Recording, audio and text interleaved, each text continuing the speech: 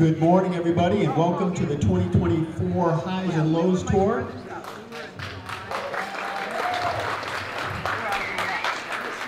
Welcome to Holderness School.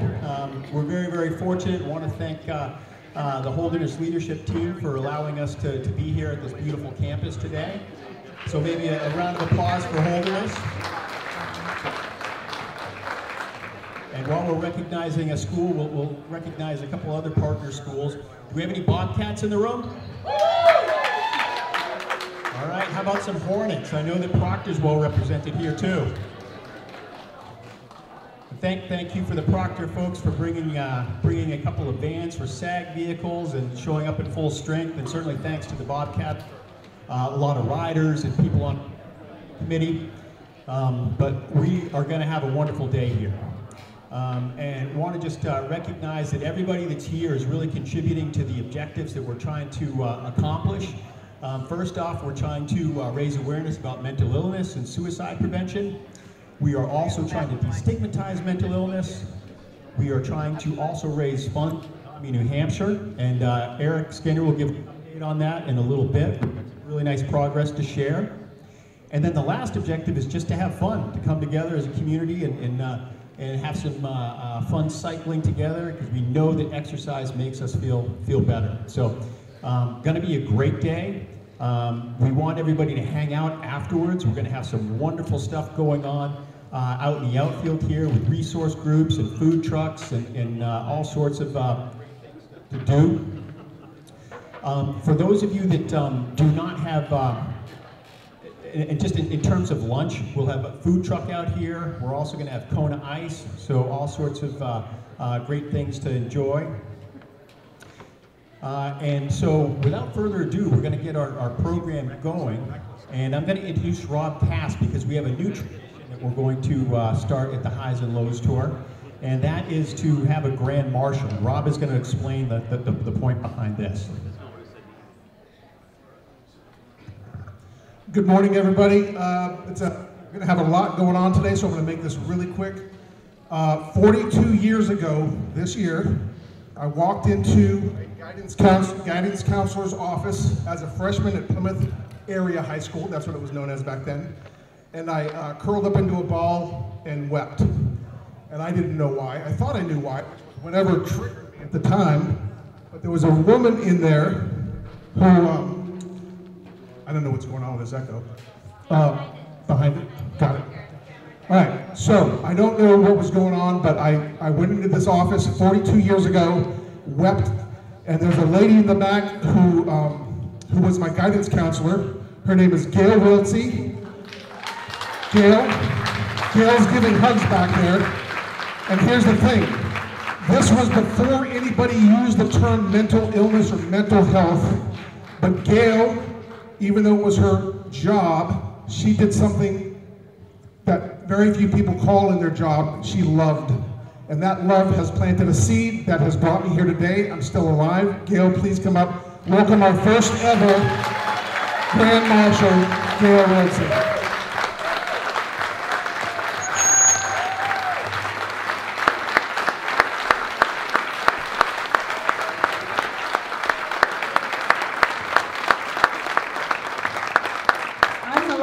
Woman in the world. Surrounded by a lot of love here today. The topic of mental illness is special to me too. I am named after my father's sister who committed suicide. I had an aunt and a cousin who died in an institution, and my dad struggled with depression. So I'm very familiar with that topic. So I'm so happy that all of you are here to do writing and raising money for such a valuable cause. I'll be hollering writers up very soon, so anyway, enjoy your day. If you got sunshine, rain's gone, go for it.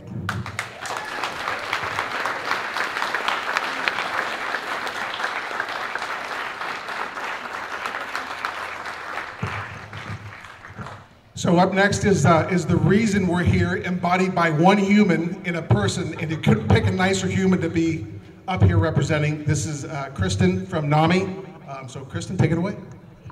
Thank you, that's very kind. As Rob said, I'm Kristen Welch. I'm the Director of Development at NAMI New Hampshire, the National Alliance on Mental Illness. And just a huge thank you to all of you for being here today. On behalf of all of us at NAMI New Hampshire, you really have no idea what a transformational impact you all being here and raising money and raising awareness has on our organization. And a huge thank you to the volunteers who have organized this event today. They are so humble, but I have really had the pleasure over the last 3 years of working with them and seeing how much they pour their hearts and souls into this event. So thank you. You guys are amazing. It's truly an honor to work with you. We are so grateful for everything that you do. So if you're not familiar with NAMI New Hampshire, we are a nonprofit grassroots organization. Our mission is to improve the lives of all people who have been affected by mental illness, suicide, and co-occurring disorders. We do have a resource tent out there today, so if you're here later, come check it out, come get some resources. There's information in your bags. But we do that work by providing free support, education, and advocacy services. And all of our services are free because of events like this and people like you who are making donations and fundraising and helping us to keep those services in the community at no cost to people who need them.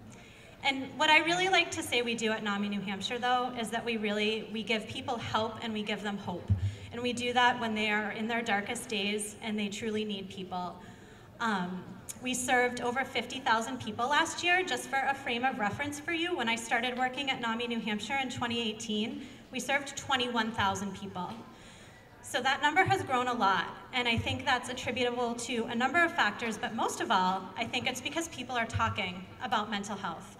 All of you today have created an opportunity to start a conversation, to let your friends know that you support them, to let people know that it's okay not to be okay, and that it's okay to talk about it and it's okay to find help and hope. So thank you for doing that, because that is a true gift, and we are appreciative of all of that work that you're doing. So, you know, one of the really amazing things about New Hampshire is that our work is done by a network of over 200 statewide volunteers. These are people who have had their own lived experience with mental illness and suicide, and they are brave in sharing their stories to help other people and let them know they're not alone, and let them know that it does get better, and let them know that there is hope at the end of the day. And sorry, I'm gonna get choked up, but I'm just truly grateful every day in my work that I get to meet people who do that work, and you know, it's truly amazing. And you're about to hear from one of them today. So I'm really proud to introduce my friend Michelle Thompson, who is one of our Survivor Voices speakers, and she is going to share her story with you.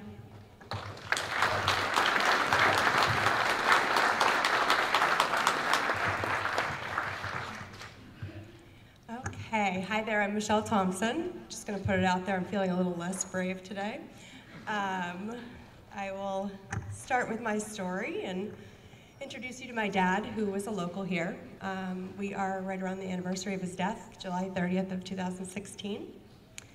So first I want to thank you all for being here today and for your commitment to addressing a crucial topic that affects so many lives, including my own. I'm honored to share my personal story in the memory of someone profoundly important to me, who's my dad. Speaking here today is particularly significant for me as I look out at members of the community who on July 30th were touched directly by my dad's death. My dad, like many here, graduated from Plymouth High and was passionate about making Plymouth the place where he raised his family, the same community where I now raise my family with my husband. There are individuals in this audience, and I won't get choked up here, including those who fielded my first phone call following the news, players he coached, first responders who supported my family, and friends. I recognize that those of you that knew him have your own personal stories and memories, and I honor that. And I also want to share with those of you who didn't know him a little bit more about him and a little bit about our story. In sharing his story with those who didn't know him and through our shared experiences with those who did, I hope we find strength in supporting this cause and making a difference. Apologies if you can see my hand going a little shaky here. For me, my father's passing has illuminated how interconnected we are and how mental health struggles can affect anyone, regardless of how strong or unbreakable we may seem. My dad was a force. He was known for being goofy and fun, yet also very tough. He was not always an easy person.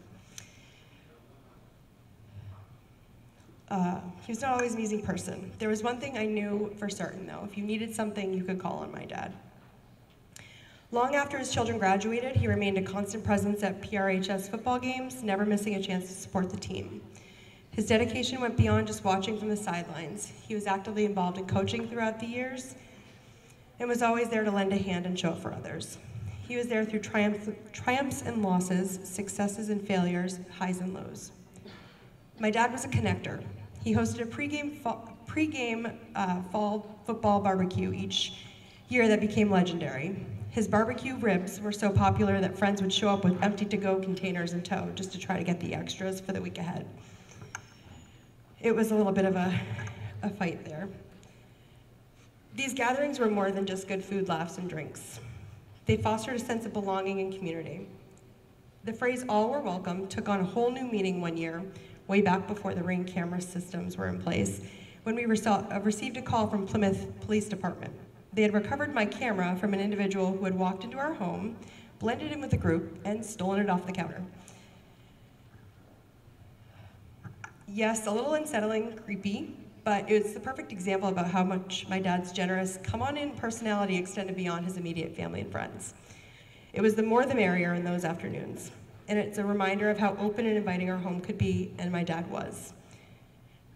When I transferred to a school in Connecticut during my junior year, the change was dramatic. Coming from a tight-knit community where my dad was a central figure, his absence was deeply felt. I'll never forget traveling to upstate New York for my first field hockey game with my new school. Nervous and surrounded by unfamiliar faces, I looked up and saw my dad there. He had traveled over 6 hours to be there for me. This is a man who was up before 5, out the door for work, and home after dark. His presence was his love language, and even now his dedication continues to inspire me. Our relationship was not without its challenges, however. We had intense disagreements, often difficult to navigate. I now understand that some of these struggles stemmed from our similarities. Reflecting on this, I see that these challenges were a part of the complex bond we shared. Understanding this has given me a new perspective and a deeper appreciation for our connection and the love he had for me. In the aftermath of losing my father, I've experienced many struggles. Some days are filled with cherished memories and a lot of joy, small victories, and others are overshadowed by grief and pain. This journey is not linear. It's a series of highs and lows, moments of progress, and times of setback. Even in despair, we have the opportunity to grow and to make a difference. And by sharing my story with you all, I hope to inspire others to move forward, seek help, and support one another. Pain and trauma of suicide loss and mental health doesn't go away, it lives on. Trying to find answers to the whys can be consuming. Although I don't have all the answers, I do know that the discomfort of asking the difficult questions and leaning into those uncomfortable conversations can be something that potentially saves someone else's life. You don't need to have all the answers or provide a fix, just being present is impactful. Acknowledging and witnessing these struggles is healing, it's medicine. There are no small things in this effort. Through my own struggles, I've learned to commit to getting 1% better every day.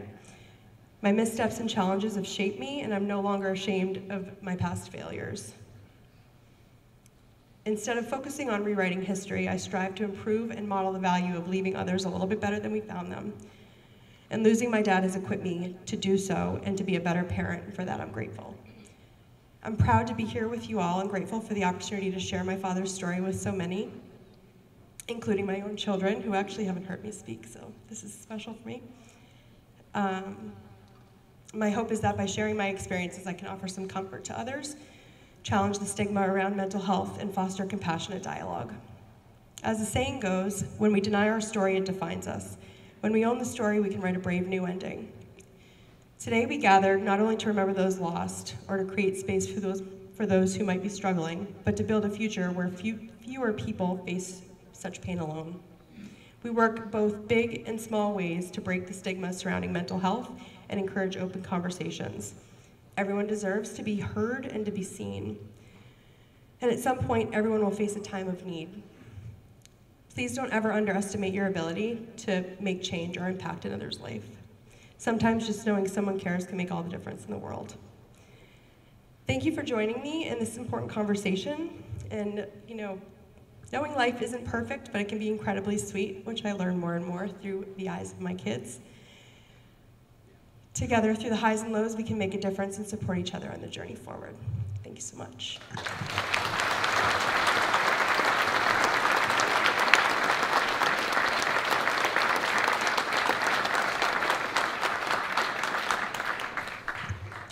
Good morning. My name is Matt Drexel, and I'm an Air Force veteran.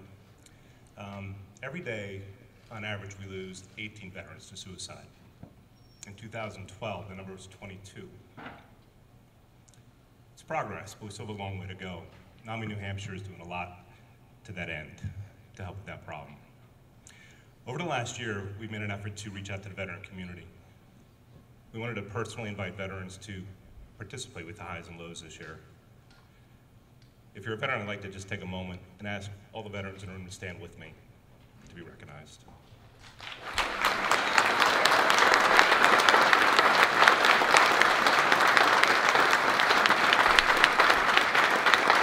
Thank you.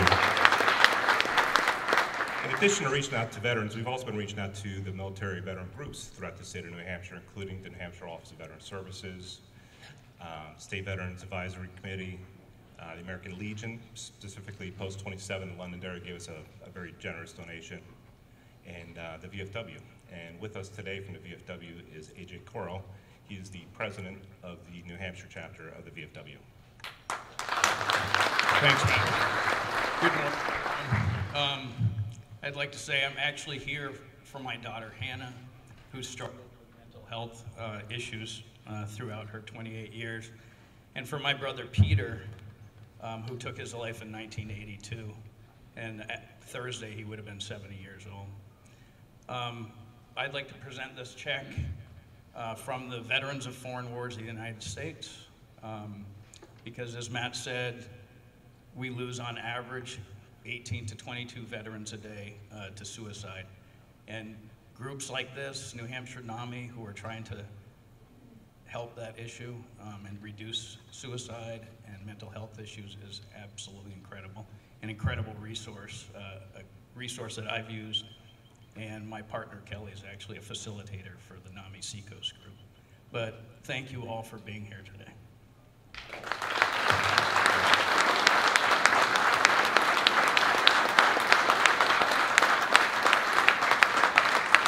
Thank you.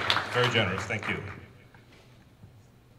All right. And for all the veterans here, thank you for your service. I hope that you guys enjoy the day and have some camaraderie and have some good times with the riders today as well. Thank you.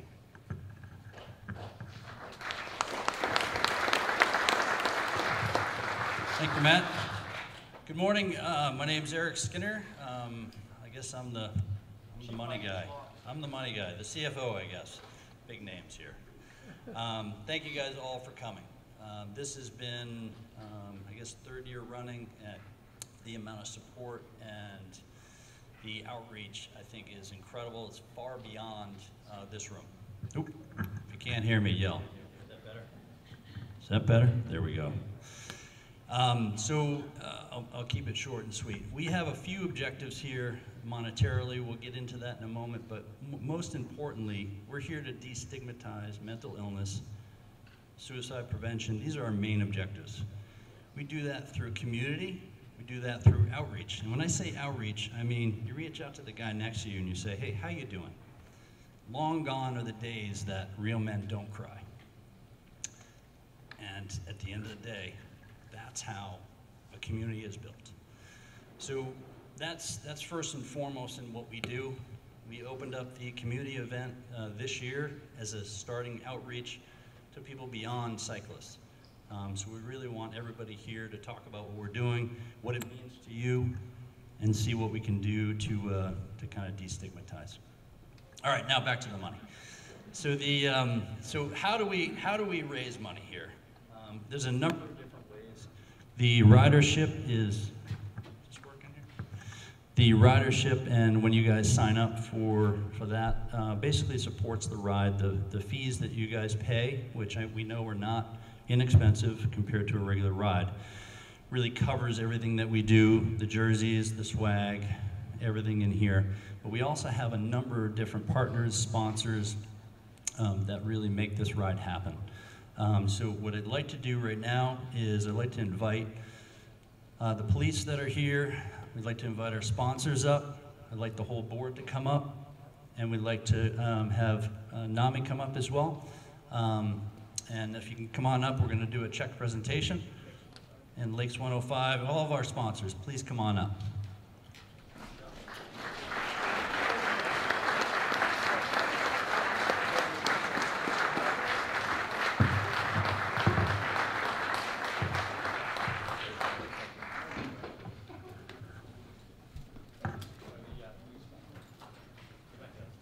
Police may be outside controlling all you unruly folks. Okay, there you go. So far, last year we donated $30,000 to NAMI. So far, we're at that mark. Yeah. We're still going. So today, every time you guys buy a raffle ticket, buy a 50-50. Anytime you buy a t-shirt, you buy a cycling jersey, that all is yet another part of what NAMI can do to bring help to people that can't access that.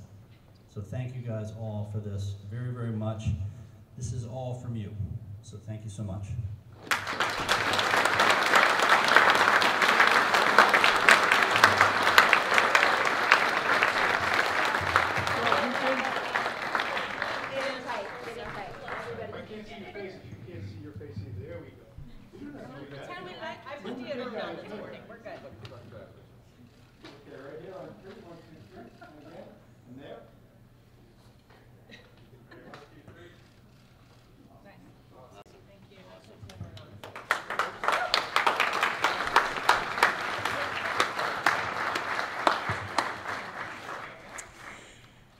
My name is Patty Marsden. I am a member of the board and very honored to be here and so grateful for all of you. I'm a pastor of Newmarket Community Church. I serve on the board of NAMI as well. And mental illness and the process and the opportunity to destigmatize the whole topic is just near and dear to my heart. And so I'm so taken with so much gratitude, again, for all of you here today. And as I send us off with a blessing right before we hear this lovely lady sing, I'm going to invite you to please stand up.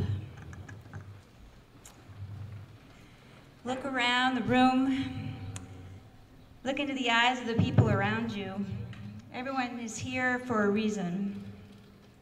Everyone has a story to tell. Some of those stories they haven't dared to tell. Some people on the back of their jerseys have the names of those loved ones that they're riding for. I invite you to find them today and ask them about who they're riding for. And look around and ask everyone, why are you here today? And invite them to tell you their story. That's what it's all about. So as we move into the pea soup weather of Plymouth, Rumney, and all those other places, as we hit that tar that will be radiating all that heat back up at us today, I send you off with a blessing, first of safety, hydration, joy. Take it easy today. Take care of the person in front of you and behind you today. May God be with us today. May we be filled with joy and hope today. May we hold on so tightly to hope that we're holding on to it for those who can't hold on to it themselves. And may God be with you. Amen.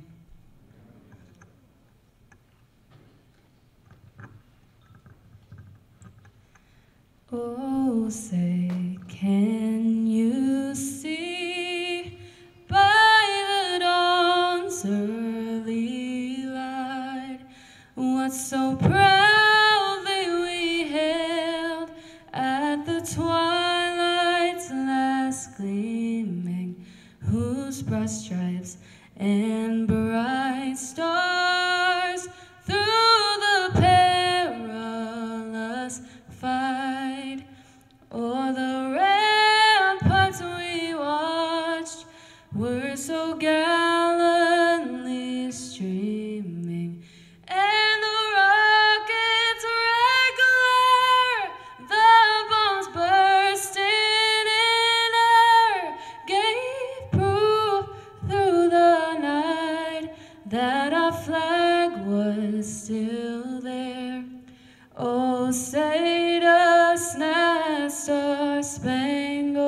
better yet wave o'er the land of the free and the home of the brave.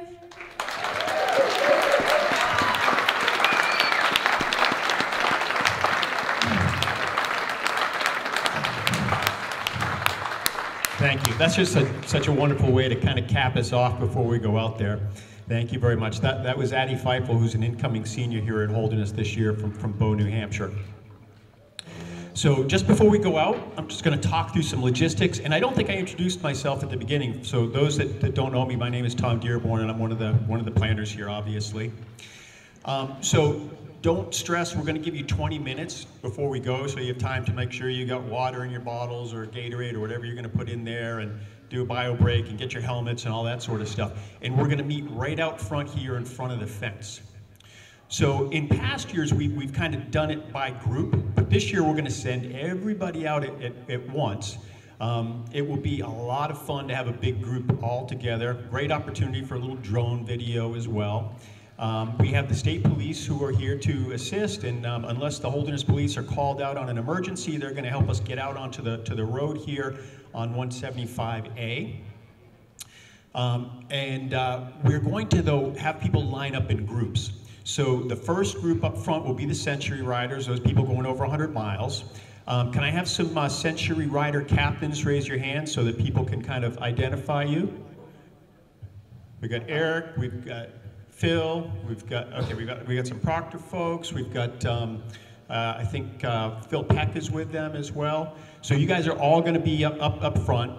And then the 65-mile group will be behind them. I will be one of the captains for that. We've also got Heather and, we got Neil Fry. So with the three of us, everybody that's doing 65 miles.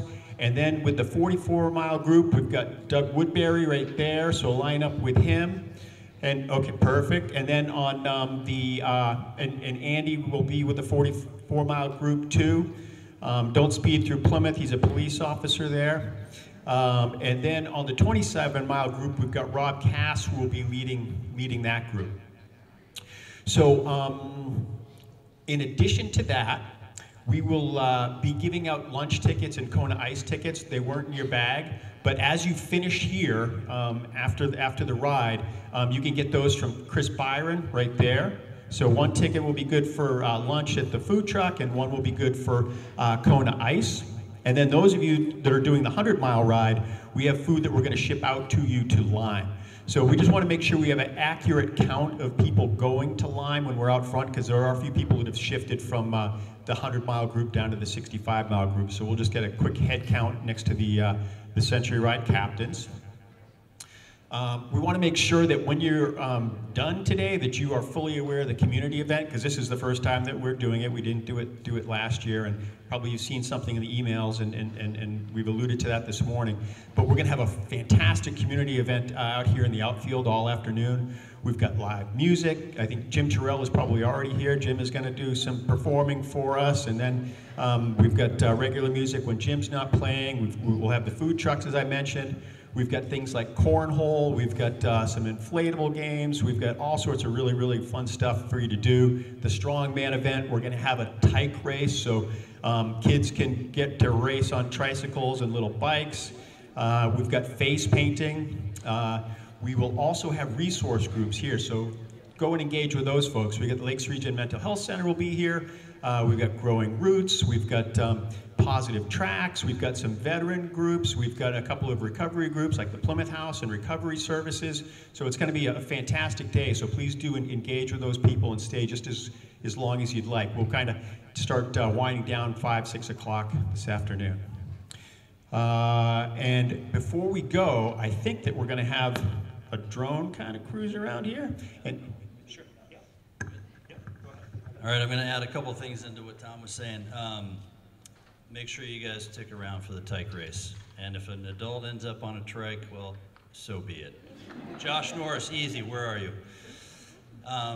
The resource groups as well, take a look at some of those. You might be surprised what you find there. I know my daughter's going to be doing a thing where you can plant some plant-to-plant, take it home with you. There's a bunch of other resource groups out there.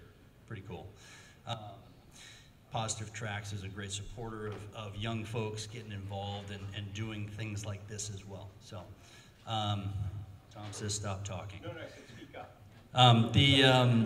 So at the end here, I'm struggling today. At the end here, we're going to have a drone fly around here. So what I would like everybody to do is let's get excited.